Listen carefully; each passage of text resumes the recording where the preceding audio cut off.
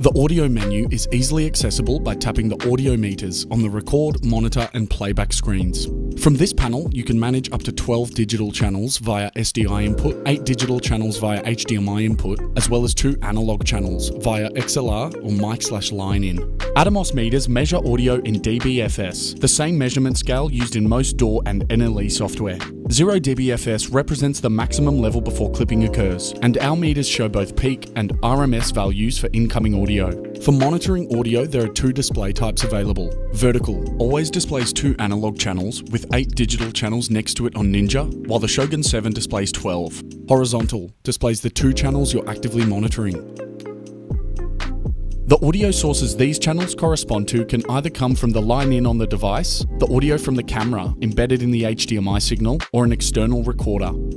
Not all AtomOS devices support phantom power. Please check atomos.com to see if your device does. Audio inputs only get detected by an AtomOS device if it's receiving a video signal at the same time.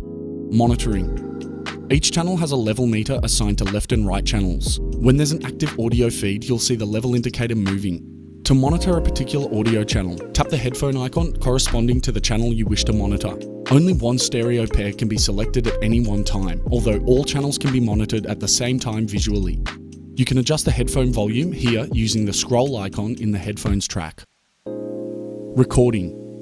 Unlike monitoring, several audio channels can be chosen to record simultaneously, and selecting the headphone icon for a channel does not mean that it will get recorded. To record a channel, you must tap the rec icon corresponding to that channel, which will cause the icon to turn red, meaning that this channel has in fact been selected to record. Multiple channels can be chosen to record at once. Tracks that are selected to be recorded will have colored audio meters.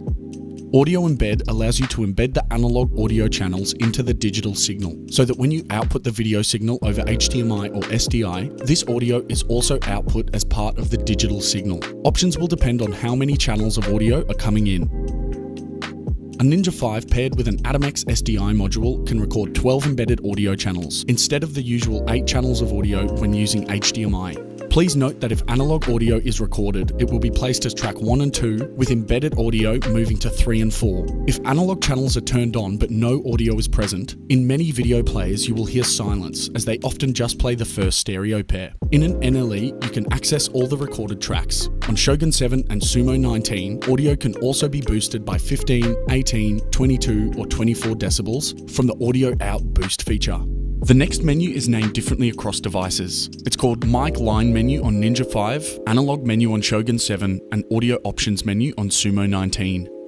The meters display the audio levels for the left and right channels of analog audio. Use the plus and minus icons to adjust the gain applied to the left and right analog audio channels. Audio delay. This option allows you to delay the analog audio with respect to the digital audio so that it is in sync with your video source. You are able to adjust audio delays by whole frames. The audio delay does not apply to monitoring an HDMI or SDI output of the analog audio that gets embedded into the output feed. It only applies the delay to the recorded file.